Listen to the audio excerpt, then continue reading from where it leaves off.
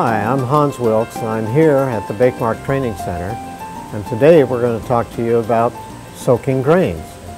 Grains have a lot of nutrition and they're really beneficial to our diets. So today what I'm showing to you is actually soaking those grains before you use them. Soaked grains actually release a lot of those nutrients so that when you eat them, your body is able to absorb those nutrients, and the grains in that bread are actually palatable so that they don't crunch real hard on your teeth. The process of soaking grains is similar whether you're using a cracked grain or a whole grain or a mixture like I have here today. Any given amount of grain, simply cover. This is very hot water. It doesn't need to be boiling. Boiling is okay, but just very hot water, 140 above is good. And then just cover the grain, gently working it into the grain so that the water is actually completely in the mixture itself. So just slowly add the liquid and keep stirring until you know that the water is throughout the mixture. This can be done in a large bowl or a small bowl. But what you want is you want enough water there to completely cover the grains. Once you're at this point, then make sure that, that you've got sufficient water.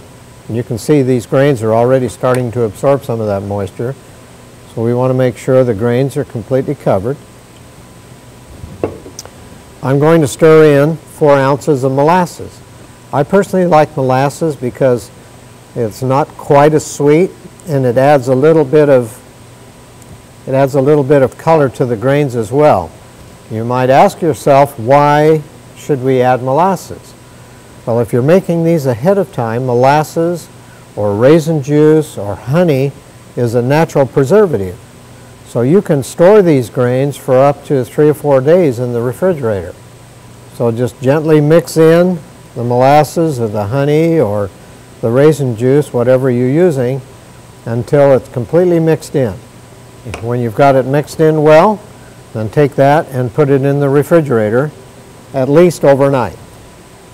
Now we've soaked these grains in the refrigerator at least overnight, and you can see that these grains now are soft and pliable and very moist in their appearance. Now these grains, when you use them in your bread, are not going to pull the moisture out of the dough itself. Actually, they will add moisture and add freshness so your loaf, your grain bread loaf, stays fresher longer. And with that added molasses, gives it a real nice flavor. And the grains themselves are going to be very palatable and very soft on the inside of the loaf. Yes, the ones on the outside may get a little bit crunchy, but they still won't be hard and brittle like unsoaked grains. The recommended percentage that I would use in a sourdough bread or in a whole wheat bread or in a multi-grain bread would be about 20% to dough weight. And remember that if you're adding grains to your bread, the grains will not expand. They'll actually be a burden on the dough, so you need to also increase your weight. So now we have this finished loaf of bread. It has about 20% of the soaked grains in it. You can see the grains there, and with today's trend on healthier foods and healthier breads, grains are very much on the mind of the consumer, and this is a very easy way for you to have very delicious and very palatable bread. For more information on our products and recipes, please visit us at yourbakemark.com.